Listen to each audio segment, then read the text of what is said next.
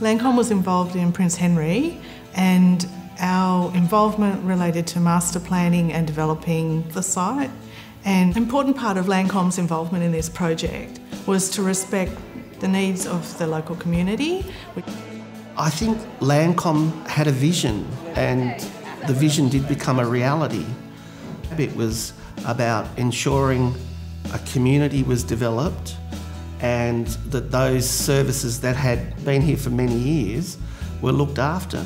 The process for the Prince Henry Master Plan with Landcom was such an excellent example of working with a public authority for redevelopment on a site of national heritage significance, and illustrating that you can redevelop, you can transform a site which had every type of heritage significance you could think of.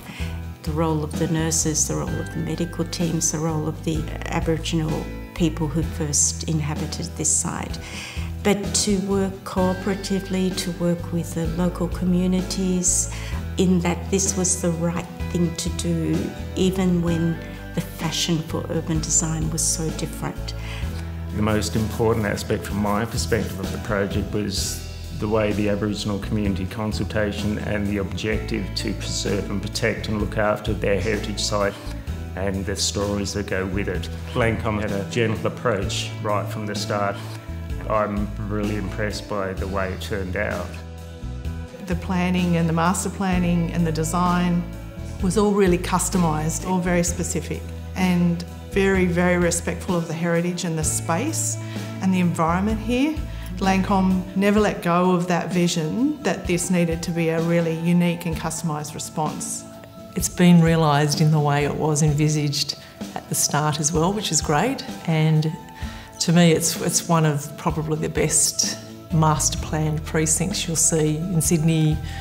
It has a great balance of both the historic and the new development. It's actually been woven together. And the important thing about it was that it is a place that's open to the community outside of the site. It was very important to retain Prince Henry as a health precinct, and the partnership with Landcom allowed us to secure funding to create a world-class spinal injuries unit in the Parks block at Randwick. There are a number of public art installations here that commemorate different aspects of the hospital's history.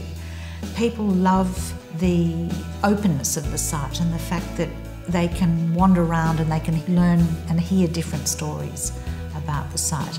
And even just putting quotes from Henry Lawson that relate to time that he spent here, it reminds people that this is a site with a much longer history.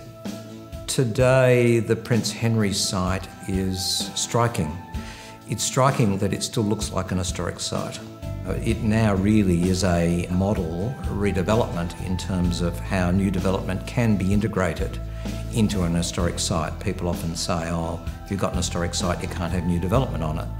But the Prince Henry site really gives light to that. I think the Prince Henry site at Little Bay is an exemplar in urban renewal, anchored in the heritage values of a site. To actually change a hospital into a vibrant residential community is fantastic. It's a legacy project for Landcom, but I think they've done more than just create a new residential precinct. They've actually honoured the values of the site and the people who used to live and work here. So it's a legacy to the contribution of those medical workers as well.